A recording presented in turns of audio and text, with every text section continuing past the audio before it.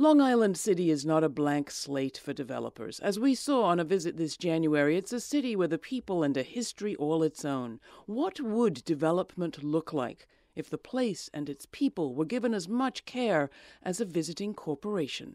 That's the question posed by Bishop Mitchell G. Taylor, a Long Island City son. The same care that we take in making a plan to accommodate the richest, largest company in the world coming to New York City, less than a half-mile away from the largest public housing development in the world, needs to go into the capital repair deficit that exists just a half-mile away. Hey man, you all right? All right. Good, good. My name is Bishop Mitchell G. Taylor. I live in Long Island City and have been since 1966. My exposure to Long Island City was because of my dad, Bishop Moses Taylor, who they named a street after him just a block away from here. My dad had an interesting love for Long Island City. He started his church in Long Island City in 1961.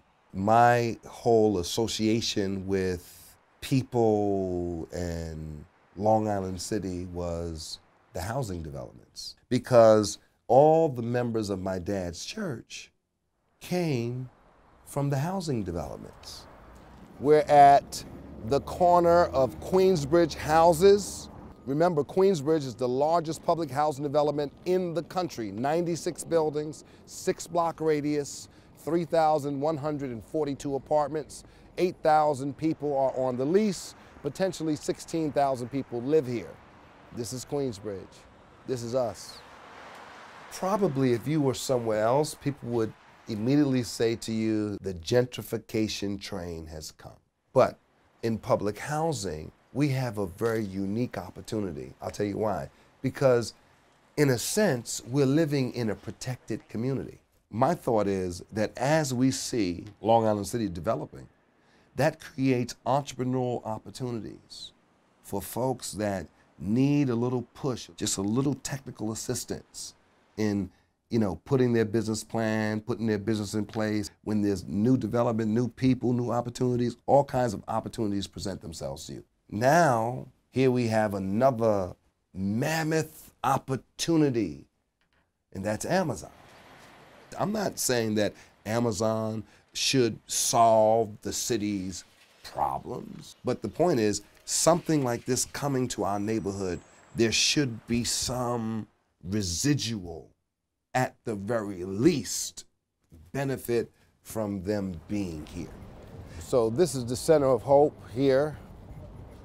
And if we can get inside here,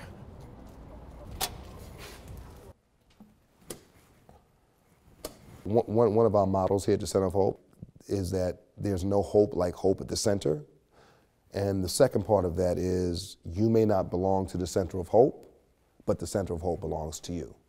And so we have always been a church that focused on the socioeconomic condition of folks in our neighborhoods. Yes, it's about spiritual things, connecting to God, but also connecting to God alone is not a guarantee for personal success or wealth building or living life good. My whole thought in, bringing this focus to public housing was that no one was talking about it. No one cared about residents that live in public housing and the challenges that they faced. And we realized that one church couldn't solve the mammoth problems that existed in public housing. So we wanted to create an alliance so we can change the historic pattern of dealing with poverty, which was usually from the outside in. We wanted to change that dynamic and do it from the inside out, and not from the top down, but from the bottom up. And that's what we did. This is a part of our Youth Career Pathways Center. Hey, Bishop. Hey, how you doing? Well, how are you? Excellent, excellent. How's everything? You all right? Good.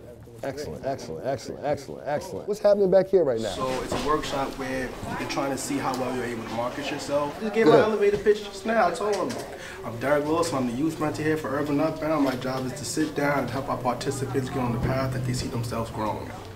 My man. Derek is also a part of Inside Track Public Relations Company as well. He's an expert web designer, so he does all our web work. Great guy. Why did I create Urban Upbound? Because I wanted to create a ladder for people to get out of poverty. I wanted them to stop waiting for someone to do something for them and do something for themselves.